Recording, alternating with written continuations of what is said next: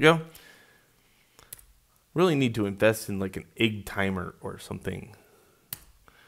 All right, here we go. So I'm going to put something here. I'm going to put a print bool switch, because I want to see what number is being passed by the system for debugging purposes. A nice print statement will handle that quite nicely. Just like that. Now player period parent equals elevator. So that is how you parent two objects together. And don't forget, I'm dragging elevator on there. I'm going to state what that is. I'm going to also state what player is over in the sidebar here. So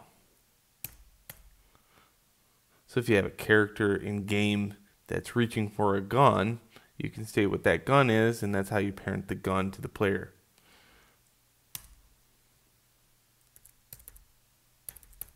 This is just the unhip version of that.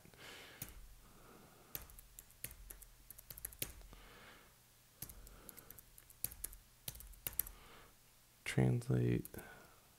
This is just taking and moving the platform up when I touch it. When I touch that trigger. So this is code that we've already touched base on. It's just the atypical transform period translate, but I'm moving something. I'm moving the elevator, and that's why that's there.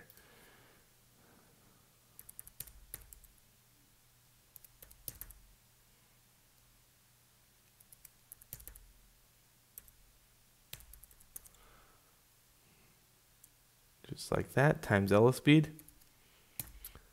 So nothing new there. We've covered a lot of rotates, but not translates maybe. That's the only difference, but that's how you translate something instead of rotate. All right, so let's save this. And let's designate some stuff out here. So right here, this little trigger is your up, down. And it says can't do something because it's compilating a script. Now Unity loves doing this. It's one of those things I love about Unity. So this is how you handle that when it happens, and it will happen a lot. First off, save your scene.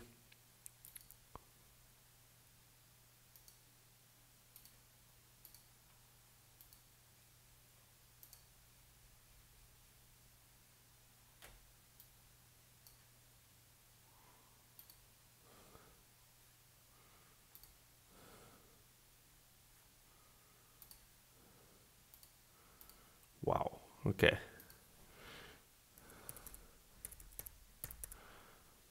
Just like that, save that out. And this is how I handle it. I quit Unity. And then I open Unity back up.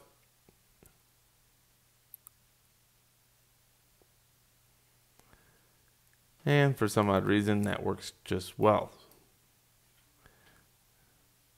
And this one's got, now it shows compilation errors. Okay, and right here is my compilation compile error thing. Okay, so what's going on here? On function, on trigger stay. On trigger is one word. Okay. And time delta time. Time period delta time. There we go. Okay, now that that's all worked out, let's close that out. And let's go back to the scene and try to assign that variable to, or the script to trigger. There we go. And what's player? Well, player is the first person controller.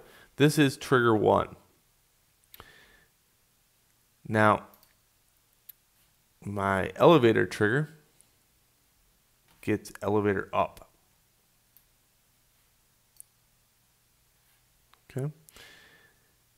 And now it's asking for a few things. What's the elevator?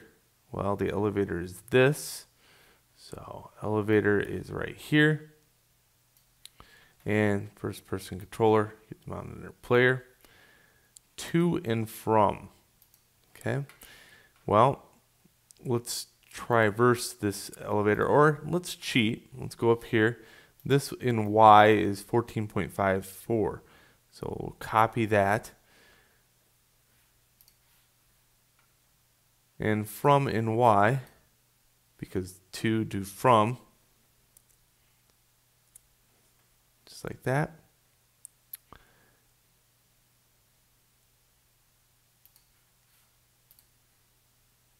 Very cool.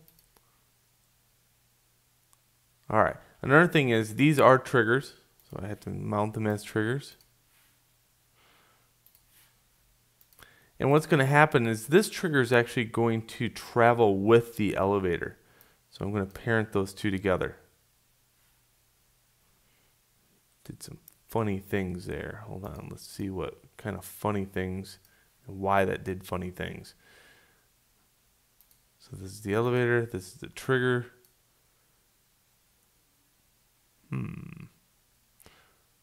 Let's play this and see what happens.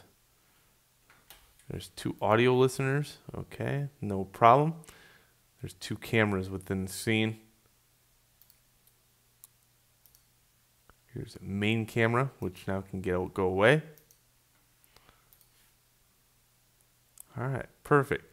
So let's see what happens. So I get onto the first trigger, go to the second trigger, it starts going up in the air. I get off, and there it is. Now, how do I get back down? This looks like one of those pink erasers when I was a kid.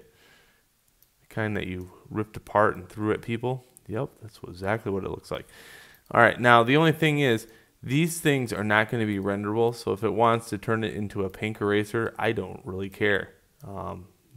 Because at the end, I'm going to take the mesh render off. And it's the collider that really counts.